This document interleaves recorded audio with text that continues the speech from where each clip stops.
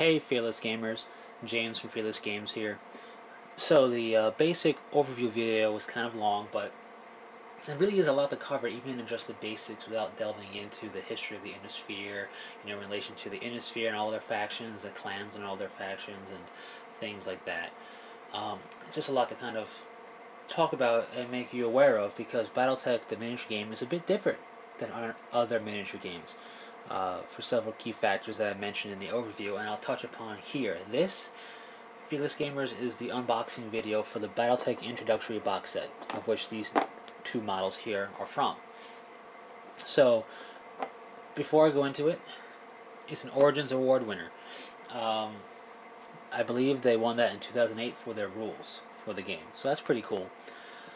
This introductory box set, I'm going to pretty much go over the contents pretty quickly because there's a lot in there. And what's cool is the introductory box set offers you absolutely everything you need to start playing without having to buy anything else. It's rare really to see a box set like that these days.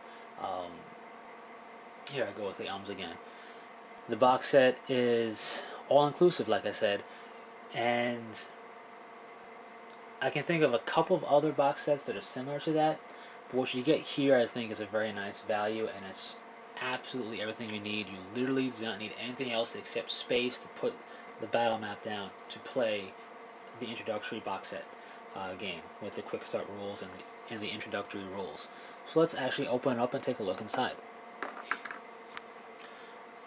So firstly, let's take the cover off, or the top off. And what we have here are 24, including these two guys, plastic mechs. They're single cast piece mechs pretty much. At least I think they're single cast. All the mechs are fully assembled in here. There's no assembly for these guys. And they're attached to their base. You can tell the introductory mechs apart from regular mechs by the shape of their base. They're usually thinner shaped bases and a little bit taller. Perfectly fine to use in my opinion in regular games. It's just you can definitely tell them apart from regular mechs. The detail on them is pretty good. The mechs may look a little weird, but they're meant to look that way with segmented not segmented armor, but different armor plates on there, and the way the arms and stuff look. They're not meant to look very perfectly humanoid. So I think the detail, especially for being a single cast piece of plastic, is very nice. You also get two premium plastic mechs, one of which is in its box, one isn't. These are multi-part plastic kits, and I believe they're the only multi-part plastic kits for Battletech. Kits, not kicks, but kits for Battletech in existence, which is unfortunate for me because I'm a huge fan of plastic models. I can't speak whenever the camera's on. You also get two six-sided dice. This is all you need to roll. You don't need lots of dice. You just need two d6s. As far as books and rules and stuff go, you have Battletech Innisphere at a Glance. This is kind of like the PDF you can download to give you the fluff of Battletech a bit and about the Innisphere. And it's a full-color little thing giving you stuff for House Liao, information for the history of the Innisphere a bit, kind of in timeline fashion. A little bit of fiction to read in the beginning. You also get a little bit of fluff on the mech warrior, on the battle mechs, nuts, bolts, and tactics, and on the mechs themselves. Nothing rules-wise really in here, pure fluff, and that's pretty cool. Because that'll really help you get a feel for it, and really help you determine if you're truly going to enjoy the feel of Battletech. Then you get a poster. Posters are always fun, with the major and minor states and everything, and it folds out to show you a full color map of the Innisphere, and you have the map of the Innisphere here as well, smaller. Just something cool to have. Is that right side up? Yes, it is. Alright, moving on. We have Painting and Tactics Guide. This little pamphlet helps you paint up your mechs. You can see here they give you materials and tools you'll need for painting up your mechs. They give you a little bit of advice in painting them up as well. Advice is always welcome. And then they give you painting the factions. So House Davion, Federated Sons, iconic paint color. Apple Barrel English Ivy. If you have no idea what that is, Citadel Catachan Green. A lot of us probably know what that is. I think that's Vallejo Model Color Olive Green. So it gives you the colors in multiple different paint companies because they don't make their own paints. So if you have one of those paints, chances are you'll have the color you need right there. So it's a nice little guide showing you not just one company of paint, but multiple. And in the back is a little tactics guide for the different mechs and different weight classes and playing the game. So that's also pretty cool. And now we get down to the rules itself. The quick start rules. These will have you playing the game right away, basically. You read through this small little pamphlet, very quick and easy read, and you'll start playing the game right away, rolling dice, having fun, playing this mission, using this map. As you can see, the hexes are there. Quick start rules. This is what gets you learning. And I like that because the best way to learn is by doing, really. You get the basics down, which you do by reading it, and then you just start doing it. And if you have any problems, you consult the quick start rules and then move on from there. This I like. This is a little pamphlet on how the core rule books work. And they talk to you about the different books for Battletech, and there's a lot of books out there. And they go over the different advanced books like Tactical Operations, Strategic Operations, Interstellar War, and A Time of War.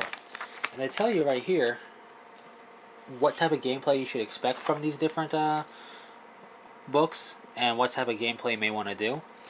And then I'll recommend a book for you. So if you want to do Total Warfare, all you really need is the Total Warfare book, but you can also have the Tactical Operations and the Strategic Operation. The Tactical and Strategic are like more advanced rules, while with Total Warfare being your basic rule book.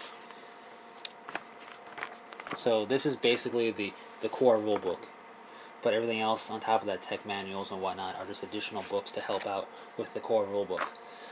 A bit D&D like, with having books everywhere, but not all fully required. It all depends on what level of gameplay you're going for. If you're looking for a huge, grandiose campaign, you may need the Interstellar Operations book, stuff like that. The tactical book is pretty good to get, though, from what I hear. Introductory rule book. This is the next step you take after the quick start rules. You start learning the introductory rules in here, and this will really help you for progressing to a full-on, full-scale Battletech gameplay. And that's pretty handy. Alright.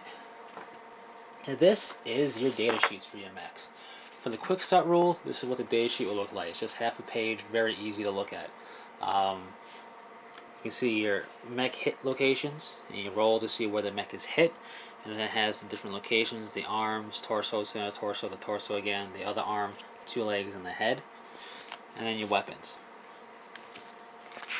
And we have the same thing for a tank. Tank ones look like this, pretty much. But a full-on mech data sheet looks something like that. It's a full page of mech information. Like I said, it's there to really keep track of the mech, and you have not just your armor diagram, but internal structure diagram, your heat data, critical damage, critical hit table, mech data, mech warrior data, and all that good stuff. This is for keeping track of your forces. Looks like a lot, but it's pretty easy to read and follow once you start learning the rules a bit. And basically, this is what makes the game pretty fun, because you get to keep track of the mech's damage. It's not just, oh, my mech got hit and it's destroyed. It's my mech got hit and it's still coming for you, type of thing. Represents their hardiness. And being hardy and having that hardiness represented in the game are two different things. You can say this unit is very hard to kill, very tough, but you know, if it's following certain rules, yeah, it may be kind of hard to kill, but then they get wiped out. With this, mechs are supposed to be hard to kill, and they are, because of the way the rules keep track of their damage. And lastly, we have, in terms of rules and stuff, a quick reference sheet, double-sided. We had a pretty heavy-duty card. So this has all the tables for attack modifiers, critical hit tables, and movement cost table, and everything like that. And then you have the map packs. You have 2 maps, fold-out maps. And I'll take the box off.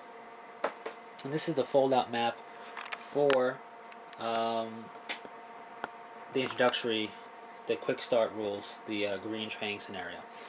As you can see, some terrain is represented by the forest here. You see light and heavy, and you got clear terrain. These things are actually double-sided, so you have 2 of them, so we really have 4 different maps here, and that's pretty cool. But anyways, that's what comes in the introductory box set box. That's everything. Literally everything you need to play the game. Don't have to pick up a single thing unless you want to paint up your models. But that's it, Fearless Gamers. A very cool box set. I'm a big fan of it. I think it's a great value. I think it retails for around $60. And that's the unboxing. So hope you've enjoyed. If you have any questions, please leave them in the comment section. And if you have any requests for reviewing certain Battletech stuff, or any questions on Battletech, or requesting a certain video for it or anything else, feel free to leave it in the comment section as well of this video, and any of our videos really. And until next time, take it easy.